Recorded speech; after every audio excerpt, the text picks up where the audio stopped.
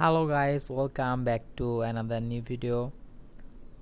So guys, today I'm explain how to enable extension in incognito mode.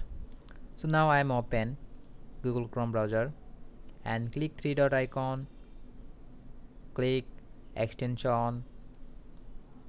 So I use multi-session box and incognito mode.